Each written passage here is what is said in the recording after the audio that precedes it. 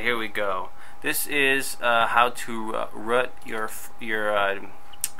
Motorola Droid X2 that is running on Gingerbread 2.3.4. Alright, so what we got right here is Droid 3 Easy Root Script V7. This is what I use, works very well. There's other ones out there, pretty much run the same way. Alright, so basically what we got to do is open this up, and we have to go down here to this right here. You have to have the Motorola drivers installed already. I already have those in there. So basically once you have that, all you have to do is click right here. So we're going to go ahead and hit that and hit run. Okay, and then this screen right here is going to come up. It's very simple, you just follow the directions. Okay, so first of all we're going to make sure we have these prerequisites made. So install the correct drivers, which is the Motorola drivers. Those are done. Alright, turn on USB debugging on your phone. So we're going to go ahead and do that. So we're on stock here, hasn't even been messed with, okay?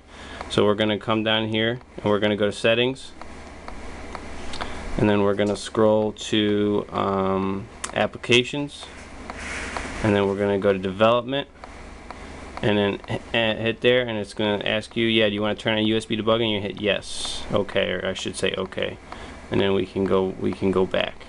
Alright, so that prerequisite is made. So next we're going to take our cord and we're going to plug it into our phone. There we go, and then we want to come down here and hit USB connection, and we want to hit charge only. That is the next prerequisite. Push OK.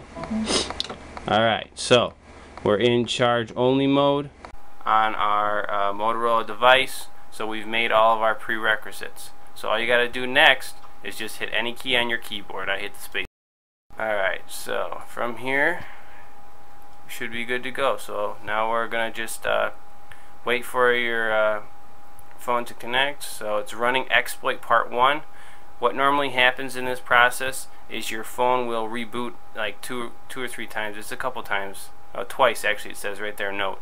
Your phone will, right here, your phone will reboot twice during this process. This is normal. Alright, so basically you just got to wait for this thing to completely run. Once it's completely done and everything is run on it, it'll just say you can close the window or hit any button and it'll close this window. So pretty simple, easy to do. And then once you're done, you'll be root, and you'll have the super user app in your app drawer. So we're almost here. We're getting there. It's part 1. Alright, there we go. That's the first reboot. Now it's gonna run exploit part 2 here in a sec. Alright, there we go. Running exploit part 2. Shut down the phone again, and it's gonna reboot. Alright, so we're booted back up, and we should be running exploit part 3. Bam, there we go. Alright, so it says right here, all done. Your phone should be rooted. You may now close this window or push any key. So I'll just push a key. There we go. Window closes, and now you're root. So we can close this and unplug your phone, and you'll be good to go. Let me show you your super user APK now here. Or app. APK is the extension on it. So where are we at? Right here, super user. There you go. There's super user. So you're good to go. You are now root. That's how you would root the Motorola Droid X2. Thanks, guys.